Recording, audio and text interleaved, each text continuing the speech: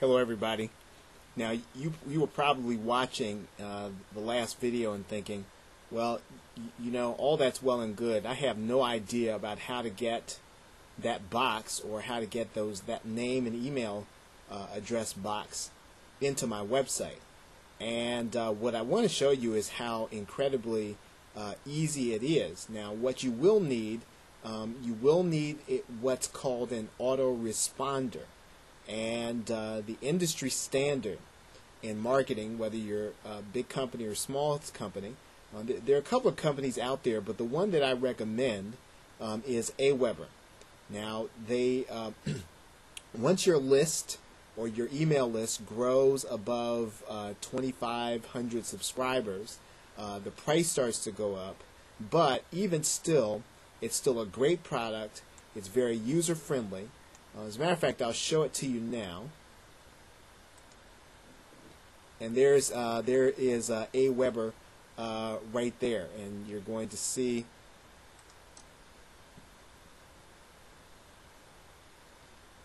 what it looks like. You can find Aweber by going to aweber.gainmindshare.com. And why don't we go ahead and type that in? You type in aweber.gainmindshare.com, and you'll come to the Aweber homepage. Now I'm going to go ahead and log in here. Now in another series, I'll show you how to work with Aweber. And again, Aweber is very straightforward in terms of generating an email list. But everything happens at the point at which a subscriber puts their name and email address into the box, and it actually comes to this database called Aweber. So here's what I'm going to do. I'm going to show you the basics and just how easy it is to create that drop-in box for your site. Now we're going to use a very familiar package to most of you called Blogger. Most of you all probably have a Blogger blog, okay, or Blogspot, and we're gonna add that opt-in box to the Blogger to the settings in the Blogger, and you'll see exactly what it looks like. Okay. So we're going to go to web form here. And again, don't worry if you don't fully understand this altogether. The most important part for you to understand is that we're going to go to the web form and we're going to click on this box that says Get HTML, and that's basically the language that websites talk in, HTML, or it's called hypertext markup language, in case you cared. You probably don't really necessarily care about that. All you really have to know about that is that it is the language that your computer talks in, or your website talks in.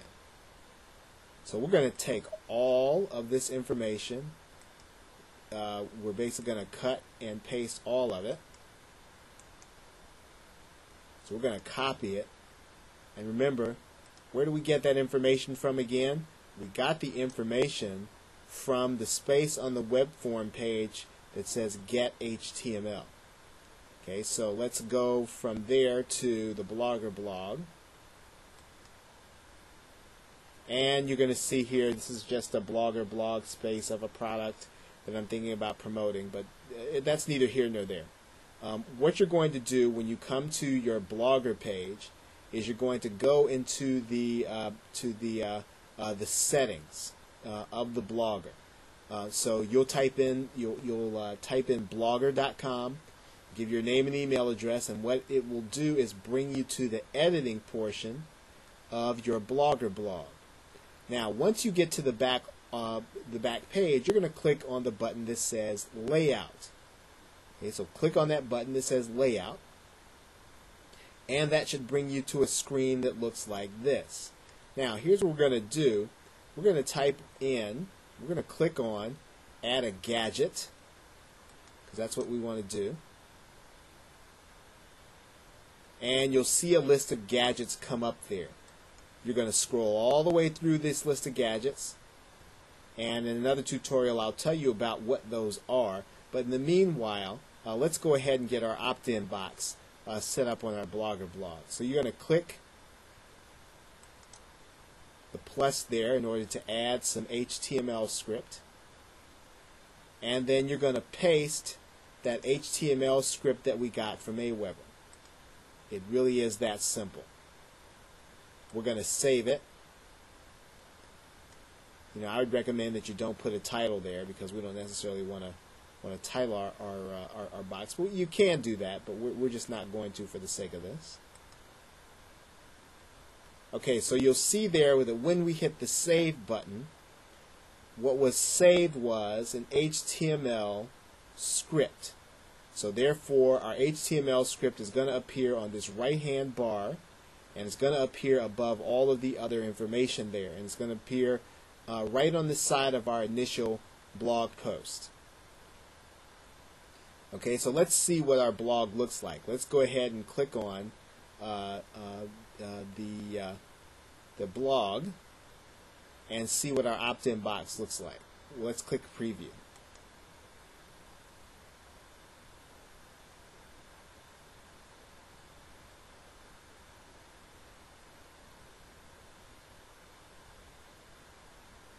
And you'll notice right here at the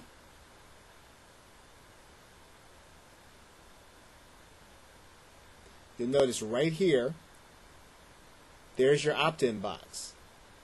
So there you have a place to collect names and email addresses. And remember, I talked about the fact that it needs to be above the fold because that's where people's eyes go. So if you follow those instructions, which is, again, I'm going to go ahead and close this blog. And remember, we added a gadget. That gadget allowed us to add some HTML or JavaScript, and then we used the opt-in code that we got from the web form page where it says right in there, HTML. Remember, we went to the verified opt-in, brought us to that page, and then we got our HTML code. We added it to the place that said HTML, and what we saw then next was that we were able to get something that we wanted, mainly by putting that information there. We're able to collect the names and email addresses right there above the fold. Okay, so we're still in lesson 1 really. I just wanted to explain that a little better to you. Now, in some other tutorials, probably once we end the series of 7, we'll then pick up some tutorials on, and I'll do some tutorials for you on how to. Meanwhile, let's go ahead and close on out for today. Hey, thanks for your time and attention, and you have yourself a great day.